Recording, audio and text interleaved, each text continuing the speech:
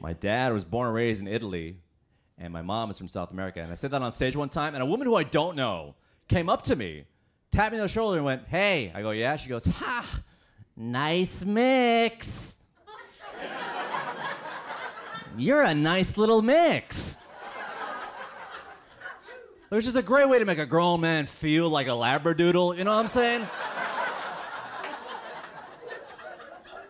I go, "Lady, they're all nice mixes. Is there such thing as a bad one?" And then I found one. Dude, I met this white chick named Brittany whose mom was from Florida and her dad was from Florida. So, yikes. Dude, I said it on stage one time, and a guy in a Dolphins jersey and a backwards camel hat goes, "Hey, I'm from Florida, and you're lucky I don't cut you." Like, wow. Story checks out. Very on brand. See you on the news, dude.